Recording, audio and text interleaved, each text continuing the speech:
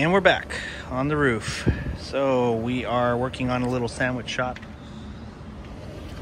And when they're calling for cooling, just the fan comes on. So this is a heat pump. It's a single phase heat pump. Compressor's not coming on.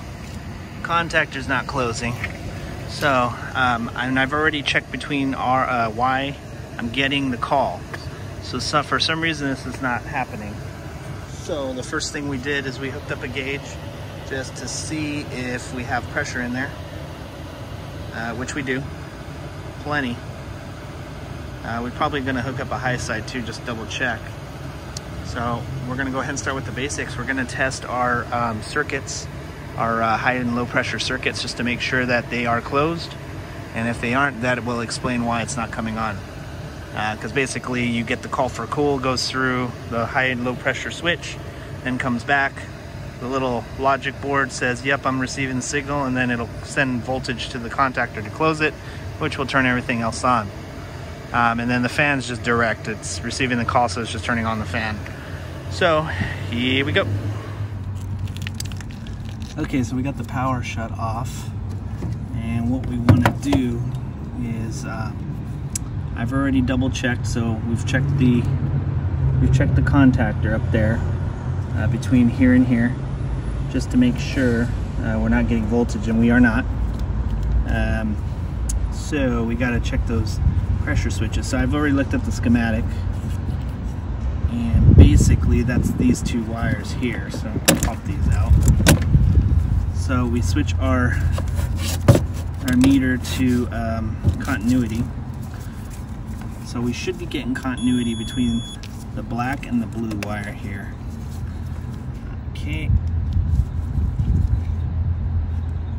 So we are not. So one of these pressure switches is open for some reason. There's no reason it should be. So these are where they connect. So the two blue wires are going to be our low pressure, and the two black wires are going to be our high pressure. We're disconnecting these here. So these two blue, so these wires here are running to the board. So we're just going to make sure that the wires are okay. So we're going to go ahead, and we got one down here, and that's the blue one, so we should get a tone. All right, good. And then we're going to check our black wire too, just to make sure. All right, cool. So now what we want to do is we want to check each individual pressure switch. So this is the high pressure, and then these are the low pressure. So we should get a tone. So low pressure is good. So this is our high pressure switch. So there's our problem. Our high pressure switch is not closed, so it's not receiving the voltage needed to turn on.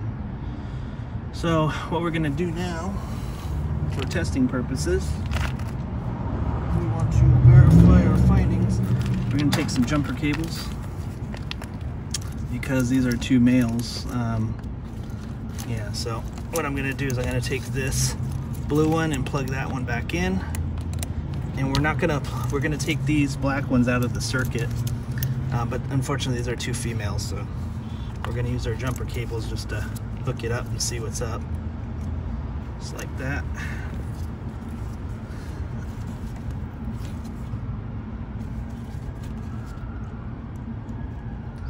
And now we're going to plug our two wires back into the circuit board.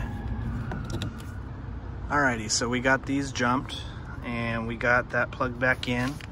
So I'll go ahead and put in our disconnect. I just heard the reversing valve click on. So now we just got to wait till the thermostat kicks in. There is going to be a slight delay, but if I'm correct, the compressor should kick right on. So there goes the blower. Alrighty, so apparently it had a crazy long delay, but it came on. And so we seem to be good.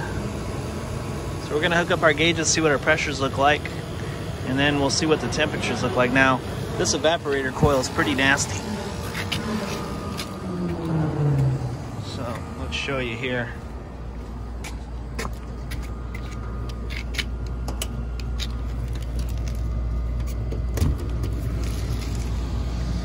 and this economizer probably does not work. So yeah, that's the coil. It's pretty nasty. So I'm gonna recommend that get cleaned. But yeah. Well, our compressor's running, but our fan isn't. So now we got to see what's going on with that. So let's get the power.